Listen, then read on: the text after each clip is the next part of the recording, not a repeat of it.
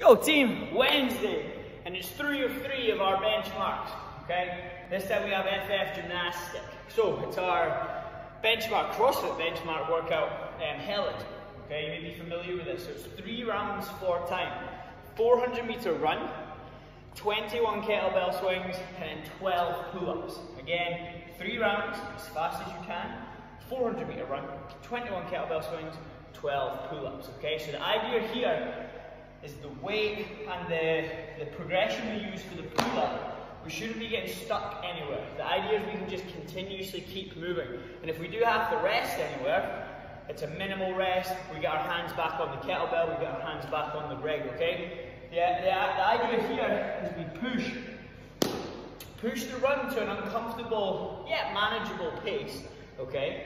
Come back in the room, get your hands on that kettlebell and just get it moving. If that means you have to do 2 sets, that's fine. Do a big chunk, put it down, quick breath, hands back on again. Or we're trying to hang on unbroken. If you know that your pull-ups aren't the strongest, you need to save your grip, absolutely break that kettlebell, minimal rest, shake the arms off, get back on again to save yourself for the pull-ups, okay?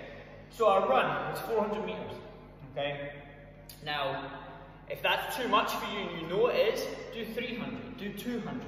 If we can't run, jump on a rower, jump on a bike, okay, the skier, whatever it may be to get that heart rate up. That's all that piece is there to do. The kettlebell, we know the kettlebell swing is the American version, okay, so it's both hands on, that big deadlift setup, so big hinge in the hips. I'm going to hike the kettlebell between my legs, fire my hips through, pull and punch the kettlebell overhead. Squeeze the bum, squeeze the abs, show control at the top, let it swing back through, hinge, pop, punch. And again, every single time, I'm using my hips as much as I possibly can to get that kettlebell up over my head. 1, it generates more power, it's more efficient. And 2, it's going to save my grip so I'm not pulling and punching or pressing and blowing myself out for the pull-ups. So our pull-ups, a few different options you can use here. If we have them, we can go with a kipping pull-up, where we use our hips. We can use the butterfly pull-up, a little bit more efficient, a little bit faster if we have that skill. If not, we need a little bit of a hand, we can pop our foot in a band. You can use a box or whatever it may be to get yourself up there. You can still kip with this. If you needed to, you can go strict with this. And then, if we're not at that stage yet, get yourself a low bar set up in your space. We always pull it against the rig for safety. A few options here, we can go for the low bar row, where my back is as parallel to the floor as I can get it. I pull up and I return.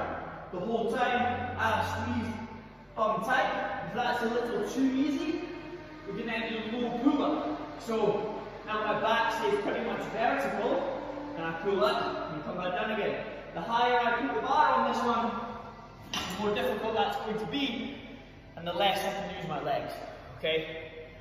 So, I'm out of breath. Jeez, oh. Again, 3 rounds for time, 400-meter run, 21 swings, 12 pull-ups.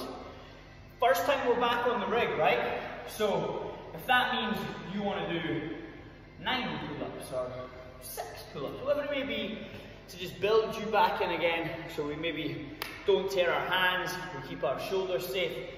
Now, I'm going to be strict on this one. If you cannot do at least 3 strict pull-ups, you have no business trying kipping pull-ups, okay? Especially being straight back into the gym. That's how you're going to injure your shoulders. We need to build that strict strength base first before we start adding momentum and power into the movement, okay? So make sure, be strict on yourself, because I will be. 3 strict pull-ups first, that's a bare minimum, before we start learning how to kip these movements, okay? It's going to keep our shoulders strong, it's going to keep our shoulders healthy, and it's going to save us from being injured, okay? Simple as that.